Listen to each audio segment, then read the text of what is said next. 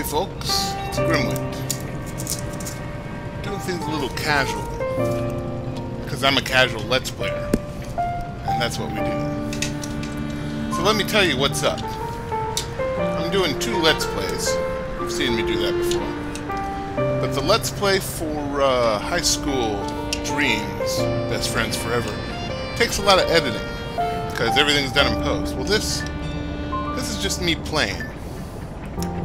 Yeah. This is Card City Nights, and it's a casual adventure game. It's kind of like Hearthstone Light. I'm not going to read to you. I'm going to assume you can read, because we're really just here for cards. I'll teach you how to play.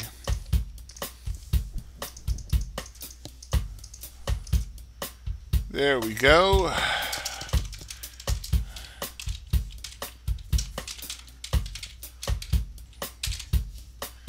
All right.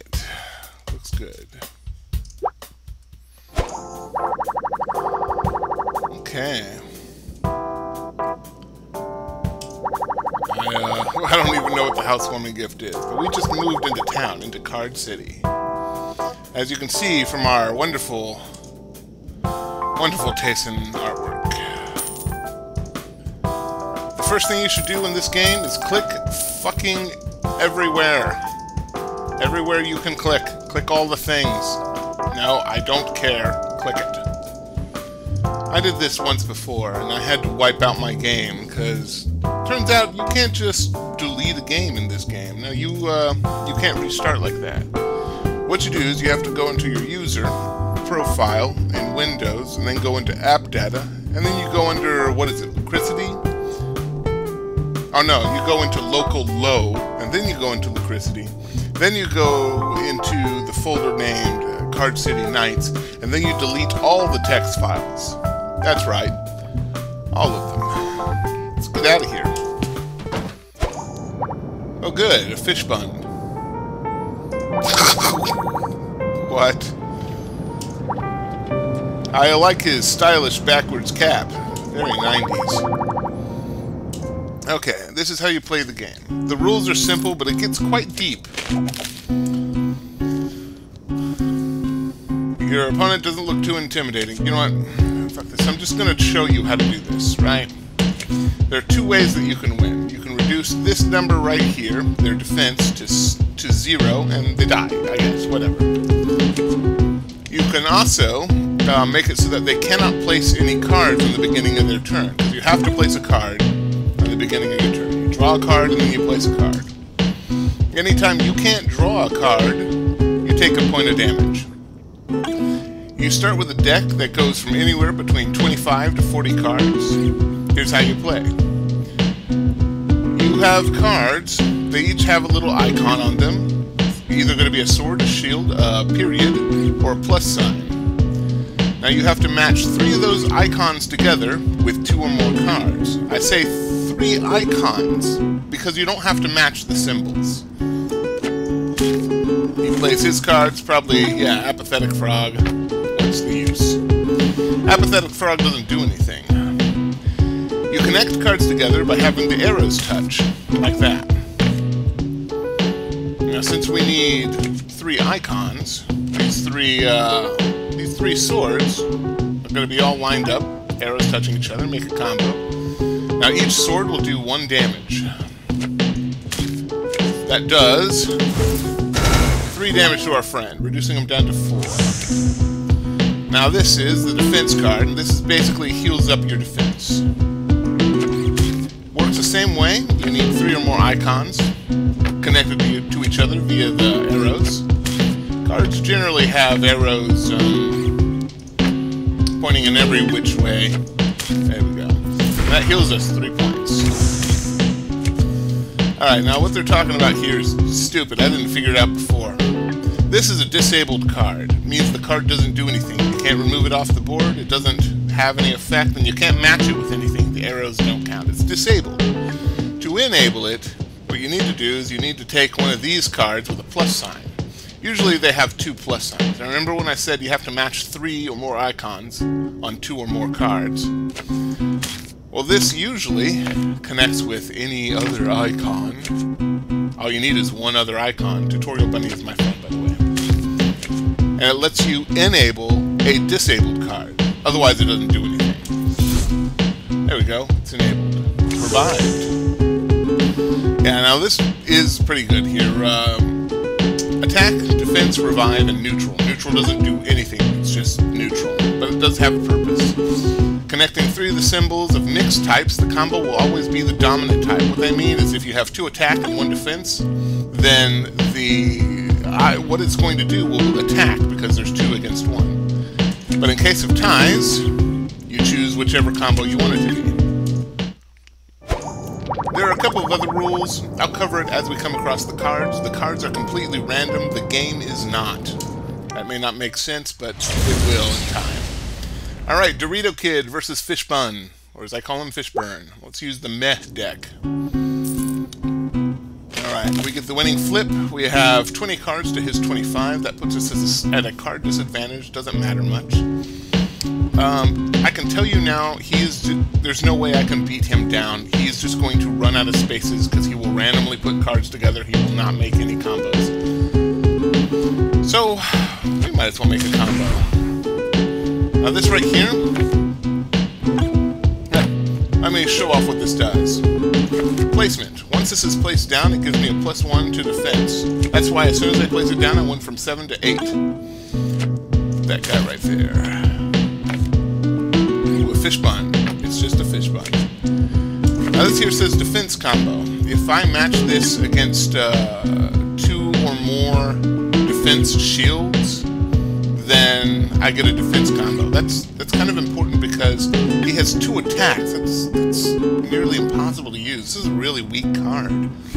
Anyway, it revives a random disabled own card, one that we own, if we were playing this. Now, the problem with that, of course, is 1, this depends on us having a disabled card on our board. And 2, it depends on having 2 or more defense icons to match these 2 attacks. That's a really dumb card. Alright, gotta take this neutral guy, put him here. He's gonna give us 2 health. There we go. Now you cannot get more than 10 health. When this is disabled, it gives a +1 defense. That's what that means. So if this were on a board that we actually cared about, we wouldn't ever want to disable it. Hey, look, it's Mark. Let me give you an example of attack versus defense. There we go. Yeah, we know. Let's see, where's the defense? I thought I had a defense. Oh, there's 1 attack icon, 1 defense icon. Here's 1 neutral icon. And it gives me a choice. I can either choose attack or defense. There's a 3rd type in case I had a revive. In this particular case, we're going to use attack. Now, instead of going after his health, we're going to do one of these cards. We're going to say, oh, I don't know, we'll disable this card that I said would be really dumb to disable. That's going to do 2 things. 1, it's going to disable this card. It just means that he'll have to re-enable it. He won't, though. It's Fishbun. He's just a Fishbun. But it also means that he's going to get 1 defense. It's going to go from 7 to 8. Boom. That does mean that he cannot match anything to this arrow right here. This is out of the game. It's just taking up space on his board. That's dangerous, and you'll see why here in a second. Let's attack some attackness.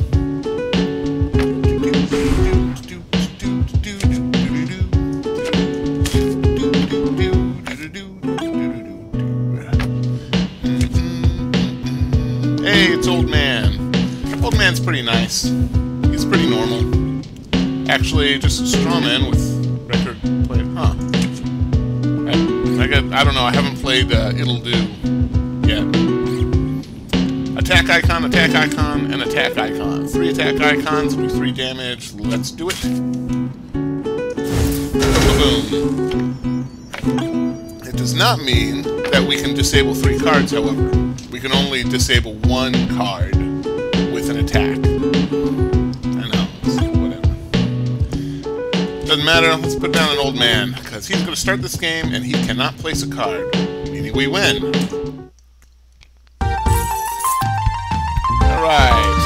10 coins. Coins can be used later on to buy stuff, mostly duplicates of cards you already own.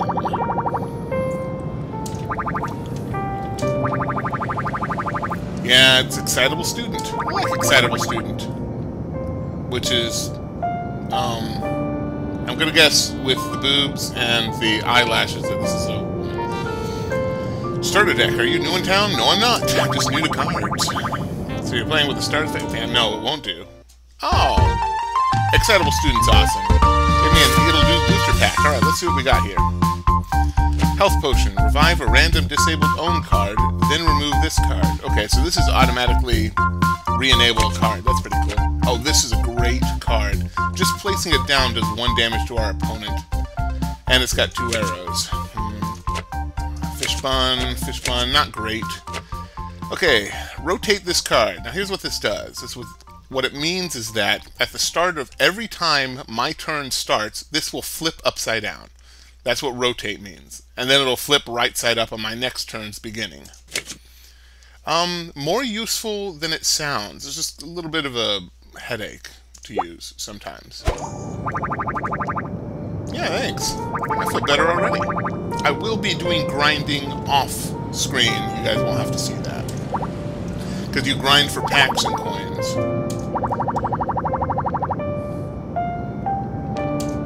Yeah, I can head to school. First, click all the things. All the things. Click everything. If it's a thing, you need to click on it. I broke the game. Oh god, what have I done? So that's what happens when, so that's what happens when the game breaks. Whoops! Alright, well, looks like I can still click things.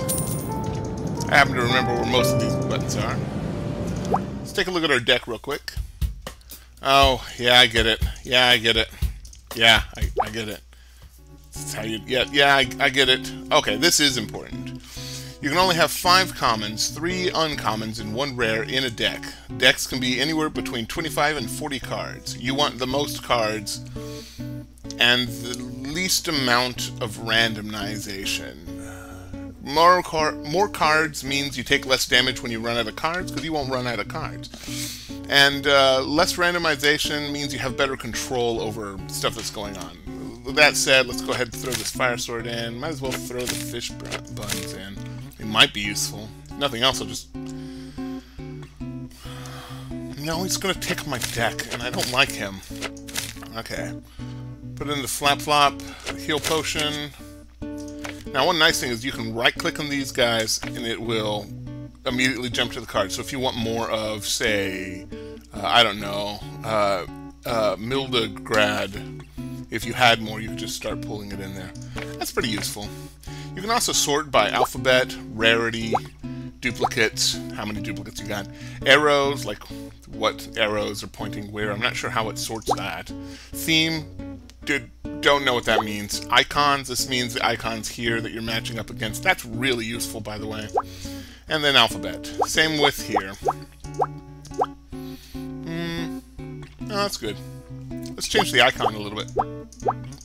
This is our starter deck. We're going to put a little pink bunny there. Okay, looks good. Hey, you know what? While I'm here, let's go ahead and go to our map. And we can change some things. This shows how much gold we have, our name, our icon, our win-loss ratio. We've only won 1 game and lost none, so infinity. But also, this allows us to kind of... oh, let me back up. Okay, yes, yeah, I get it. I'm probably going to raise the battle speed, maybe, I don't know, like a little bit every game. That's just how long it just kind of waits on the card. Lower the friggin' music. It's been really loud. Sound we'll leave okay, and ambience we'll put it like 60. Looks good. Saves for us. Okay, this question mark. Here's how to use the cards. Don't worry, I'll deal with it. Legendary cards are the only ones that... These are what we're after. We're after the 8 legendary cards. Most of the stuff is pretty even to pick up on. This is the different locations that we can visit. Right now there's only one, Home Street. Characters, Fishbun, and Excitable Student. There will be others. There are many characters. All of them based off of games I haven't played.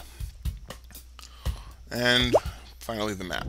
You can only access that screen from the map screen. Hey, what's going on there? It's a little dude. I haven't played your game. By the way, how is Scott Pilgrim feeling today? Yeah, the Big Chess Casino. They gave us the housewarming present. Don't know why, but maybe we work there. Legendary cards. I like Loafer too. I think it's a lips, maybe girl. I'm guessing with the boobs, but could be a hormonal problem.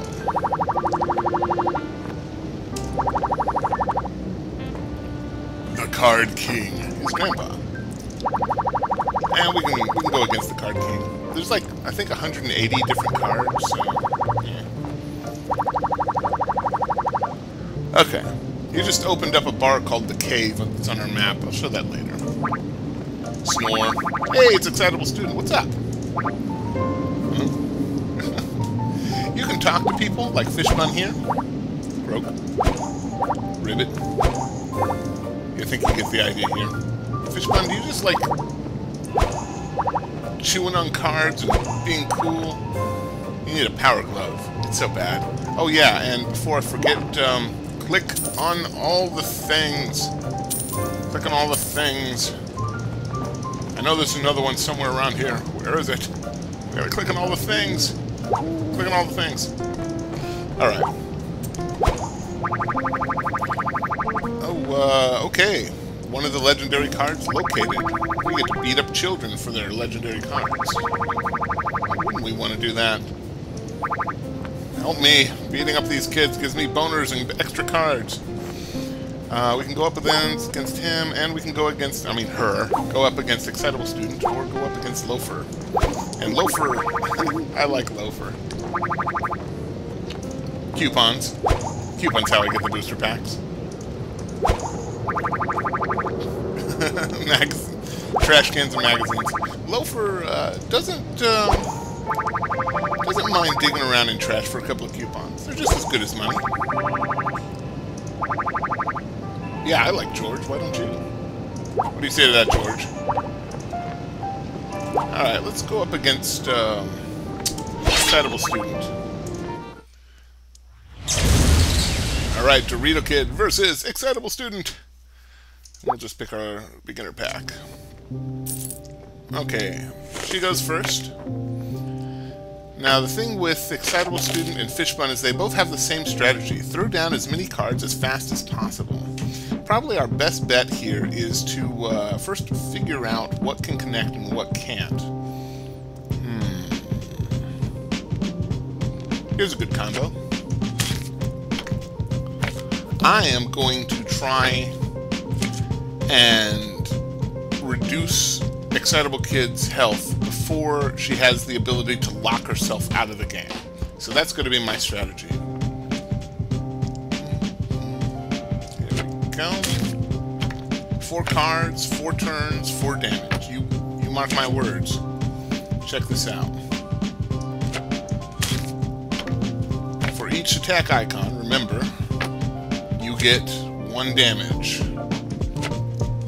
4-card combo. Boom. Alright, now I need to do 3 more damage before... This is very much up to luck.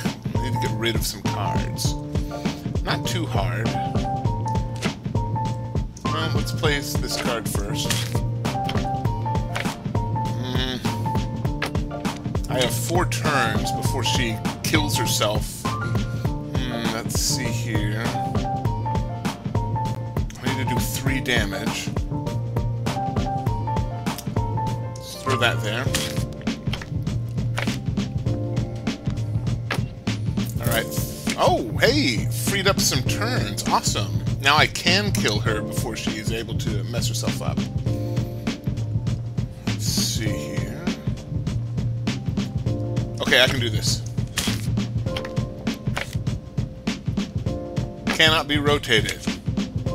That's pretty nice, right there. Can't be rotated. Some cards can rotate your opponent's cards or your own cards, whatever. But that makes sure it stays in one place. Now check this out. I got this card right here, connects to this card, and then I can connect to this card using that guy right here using this dude. This is what neutral icons are mostly for.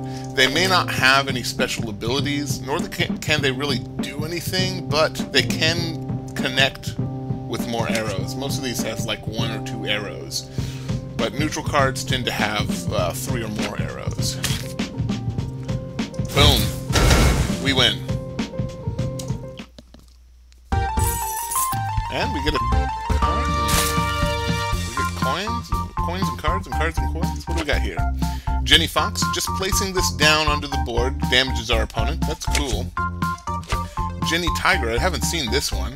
If this is stuck in an attack combo, which is pretty useful, remove a target card. Context. Could be useful, though. Alright, cannot be rotated, otherwise just a normal card. If this is in an attack combo, I can remove one of my own cards. I'm not sure. I don't like this card. It's kind of dumb. And the old man. Alright. Shun has much to say. Anything else to say? Yeah. They say a lot of stuff, too. You can just keep talking to people, and they tend to have huge amounts of text that you can just talk to them with.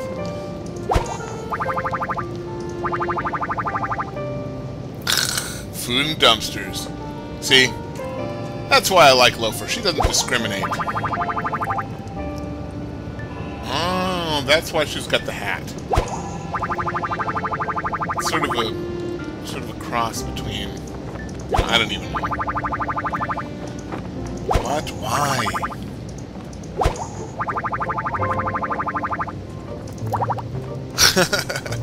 Surprises. I don't even know. Wait, I just realized Fishbun looks like one of those demon head fish that are like invading lakes or whatever. Anyway, we're gonna go ahead and call it here. Got him in only one kind. We'll just do 2 battles an episode, and we'll call that good. So I'll see you guys, I guess, when I see you. Like, share, subscribe, blah, blah, blah, blah, blah. You guys have nothing but fun. I'll see you in the next casual game. Just relax. Casual. Casual. Take off your clothes.